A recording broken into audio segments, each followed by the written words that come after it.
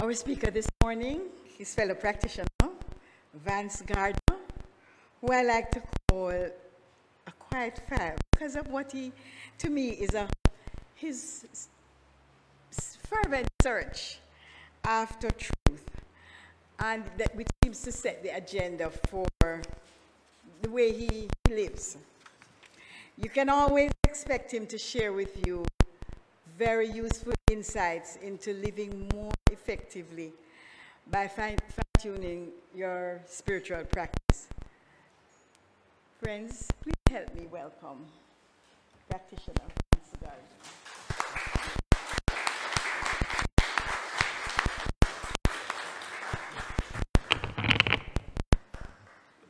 With your permission, just remove this mask. Thanks, Carol.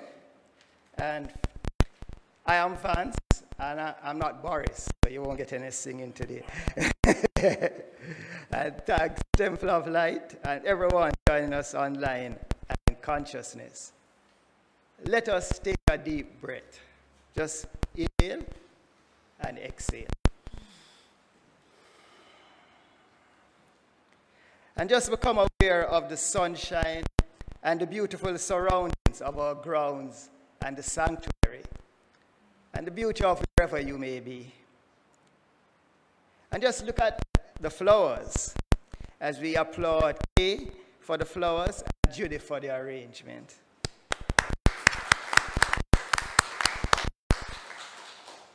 It's truly an expression of love.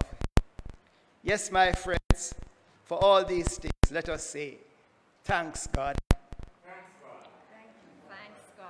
Thanks, God. Thanks, God. Thanks, God. Thanks, God. Yes, thanks.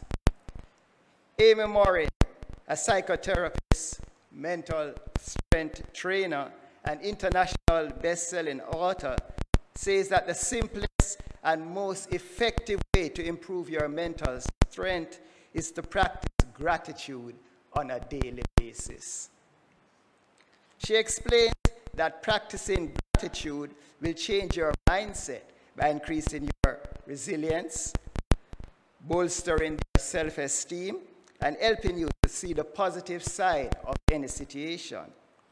She cites several research papers to support her position, and she recommends several exercises that we have encouraged from this platform, like keeping a gratitude journal and daily journaling on 3 things for which you are grateful each day. Whenever I think about gratitude, I always seem to remember an incident I experienced on the Portmore Causeway before it became a highway. I was doing 65 kilometers per hour when a policeman signaled me to stop. Somewhat stunned, I asked what was the problem, and he told me that I was speeding. Confident in my ignorance of the speed limit, I told him that I was only doing 65 on the highway. He then showed me the speed limit sign and informed me that the causeway was not a highway and that I was in a 50 kilometers per hour zone. I told him I was sorry. I thought it was a highway because there is speed on either side. He was very understanding, and he said that he was only giving me a warning. And I expressed my gratitude by saying, thank you, with great relief. He then said something so profound that it has stayed with me all these years. He said, saying thank you is not enough. You must show your appreciation.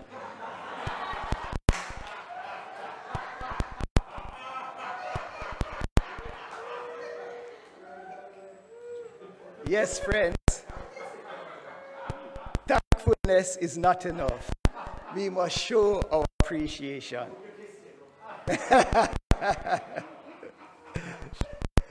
Long ago, when I was a very young lecturer at Excelsior Community College, having just completed my undergraduate degree at the UWI, and saw myself as a young Walter Rodney, anti-imperialist and African conscious youth, I had a high afro. I was very heard it at the time. As if you speak to our congregant Laura Davis or Jennifer McDonald, who knew me from I was on campus, they can attest to this. I received a gift from a girlfriend of mine at the time, which I didn't use because I thought it would appear that I was now subscribing to petty bourgeois consciousness. My friend then accused me of not appreciating her gift. And I told her that I truly appreciate it. And then she then asked me, so why don't you use it? I didn't want to say that I man don't deal with vanity, but you know. But it's true that when we appreciate a gift, we use it. The master teacher, Jesus of Nazareth, as recorded in the Gospel of Matthew, chapter 25, verse 14 to 30, used the parable of the talents to make this point in explaining the kingdom of heaven and how the mind works. The parable tells us of a man going into a far country, and he called his 3 servants and gave them his goods. Unto the first servant, he gave 5 talents. Unto another, he gave 2 talents. And unto the third, he gave 1 talent, each according to their ability, and he went on his journey. The one who received the 5 talents went and traded with his talents and made 5 more. The one who was given 2 went and did likewise and doubled his talents. But he that received 1 talent hid his Lord's money in the earth. The Lord returned and asked each man to account for his use of the talents. The one who received the 5 talents and the one who received 2 talents showed that they had doubled what they have received, and the Lord praised them as good and faithful servants, and he would make them ruler over many things, and they could enter into the joy of the Lord. The one who received 1 talent and hid it, he gave his excuses,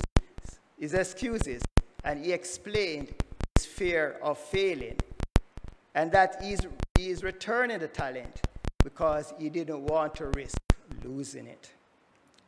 The Lord was not pleased and took the talent from him and gave it to the man who now had 10 talents, giving rise to the famous verse, for unto he that hath shall be given, and he shall have abundance, and he that hath not shall be taken away even that which he hath. Irving Seeley, in Learning to Live, tells us that 3 servants each represents each of us at different levels of consciousness. The 5 talent man refers to the use of our 5 physical senses to develop the corresponding inner senses of insight, intuition, discernment, imagination, and remembering. The 2 talent man refers to our gift to work hard, our industriousness, and our confidence that what we do, what we set out to do, we can do it. When we use these gifts to develop faith and intentionality, we are well on our way in life, and new vistas will be open to us. The 1 talent man is like many people who haven't received the greatest gift of all, life and consciousness, don't recognize it, and instead live from a consciousness of lack and limitation, excuses, and fear of failure. My friends, there is one life, and that life is God. And it is my life, it is your life, it is our life. This life awaits our recognition and acceptance that this gift is my life now. This realization comes from developing the other talents, and it is taken away when we don't. If we don't use it, we lose it, but only at the level of our awareness, because like the prodigal, the father awaits us coming to our senses and to ourselves. So life is God's gift to us. And what we do with it, show our appreciation, and it is our gift to God. That's why I entitled this encouragement, Living Our Appreciation. Joseph Campbell tells us to follow our bliss and don't be afraid. And doors will open for us where we didn't know they were going to be. He goes on to say that doors will open for you that wouldn't have opened for anyone else. There is one life knowing itself as you. If you use your gifts by developing your inner gifts and awaken to your magnificence, then this is showing and living your appreciation. I have a friend who went on a journey into a far country. Surprisingly, since he's a preacher, among other roles he plays in life. He sent me a text one day saying that he was sick and tired of being sick and tired, and that he's asking me to pray for him. I was very concerned, and I told him, brethren, put on the sick and tired thing, and take up the opposite of they that wait upon the Lord shall renew their strength. They shall mount up with wings, and as eagles, and we all know the verse. And I did my prayer work, as I always do when anyone requests prayer support. So I did a prayer of light for him. We lost contact for a few months, and then I contacted his wife to ask him to give me a call. Well, he called all excited, saying he got an opportunity, and he wanted to contact me to help him to remember how to sell life insurance. I detected that his energy level had shifted, and he was now vibrating at a higher level.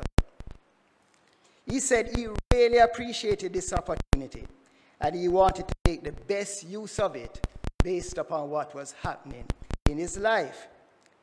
Things really got interesting when he told me where he would be working and what he had to do to meet their qualifications. Now, to qualify for a life insurance contract, you are usually given 8 weeks to sell a certain number of cases, which very few people achieve. But if you show promise, you are usually given more time, and then you are contracted. He told me what he had to do in the 8 weeks, but then what he said startled me.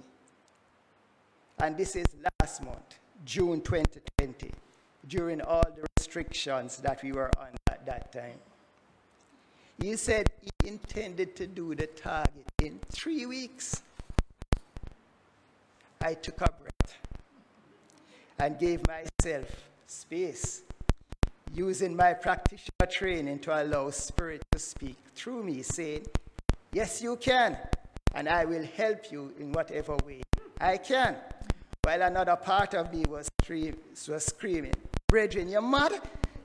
Nobody ever did that yet? Meaning that, are you crazy? No one has ever done that. Well, friends, one of my favorite poems is, somebody said it couldn't be done. And I wasn't going to be that person.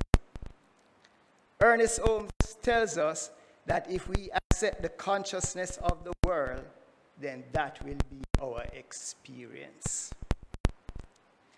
For the last 3 weeks in the month of June, he kept calling and asking for assistance. And the feedback I was getting from him made me recognize that not only was he absolutely committed to his goal, but he was now going into the zone. That place where you are so one with your intention that everything just seems to fall into place. Well, guess what? He did it.